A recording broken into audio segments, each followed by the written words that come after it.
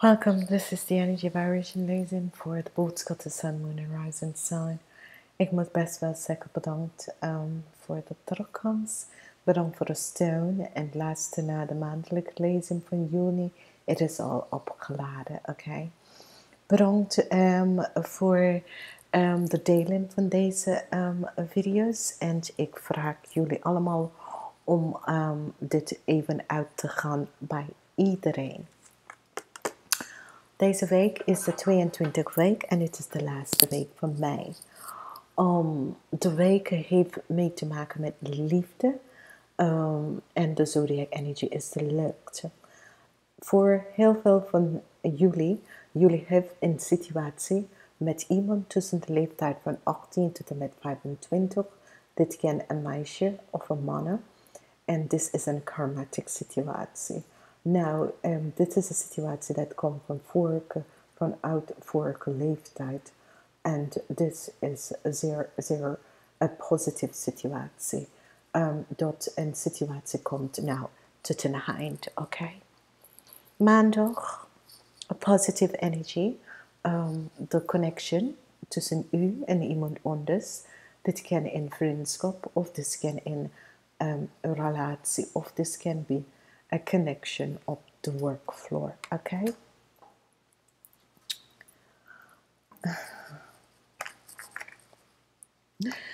Een virtue.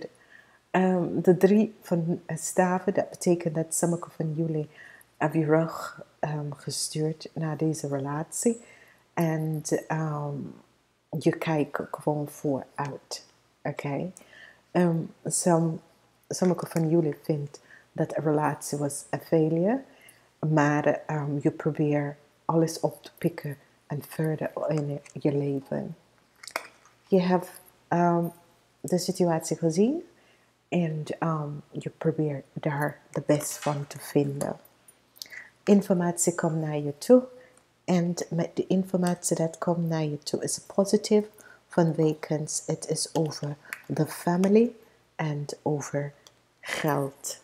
Oké? Dus de informatie dat komt naar je toe is over de family en over geld. Oké? Daar was een blokkade.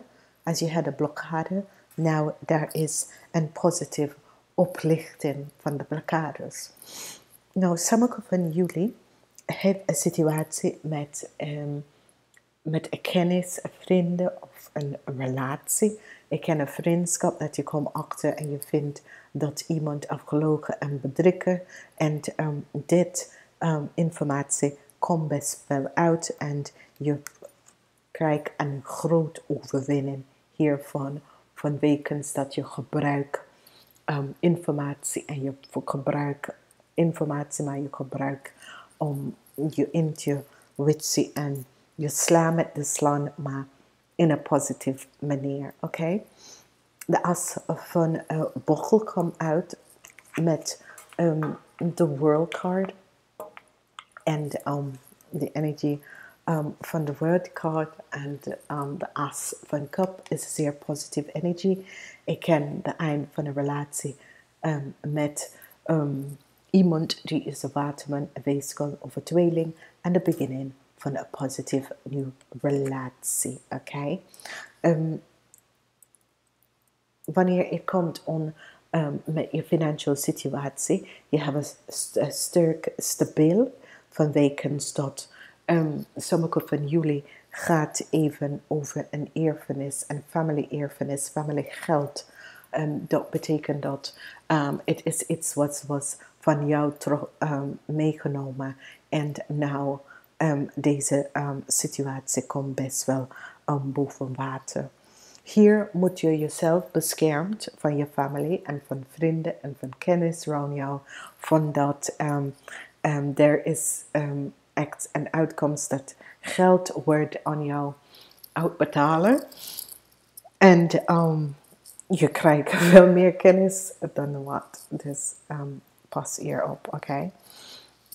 Als je begint een relatie met een man of als je hebt connectie met een man, dat wordt een heel lange relatie. Dat gaat lopen voor een heel lange tijd. Dus zeg maar dat je hebt een vriend of je komt in aanraking met een man. Dit relatie gaat even eeuwig blijven. Oké? Dus relatie gaat echt erg blijven en in een positieve manier. Dus de situatie dat is gespeeld en dat soort of ding, je gaat even zien wat positieve situatie hier gaat spelen, oké? En je gaat even zien dat met met je intellect en met je communicatie, hier komt best wel positieve energie. Het is 3 uur 's ochtends, maar ik moet deze lezing afmaken voor ik naar bed ga. Liefde komt binnen, nieuwe liefde komt binnen. Positieve liefde, liefde dat gaat een heel lange tijd in je leven. Deze liefde blijft, oké? Deze liefde brengt stability.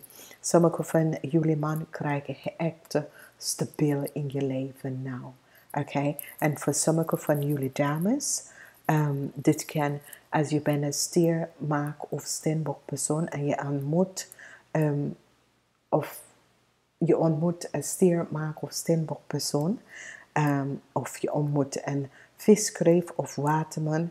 Dit is een positieve relatie dat gaat voor een heel lange tijd voor. Oké, dus dit is zeer positief. Soms moet ik zeggen, de energie van je financiële situatie, de informatie van de engels van geld, abundantie, prosperity, volmacht, die zegt dat moonlight. En voor de nieuwe moon of de alpha moon, het wat soort ding, kan je even je vraag gaan stellen voor wat je wil. En dat noemen wij een soort van ritual. Maar dat is een ritual van manifesting een situatie in je leven. En dat is wel positief. Oké. Dus, dames en heren, het wordt een zeer fijne week. Boogschutter mensen, zeer fijne week.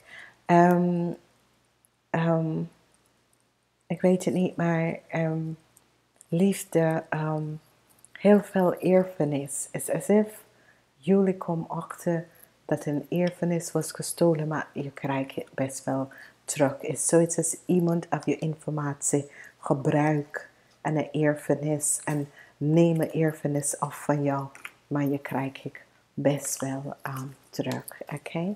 Dat is best wel positief, hè? Dat mensen gebruiken onder mensen informatie, dat gebeurt hier vaak. Nou, slecht. Maar ja, ik wens jullie een zeer fijne week. Namaste.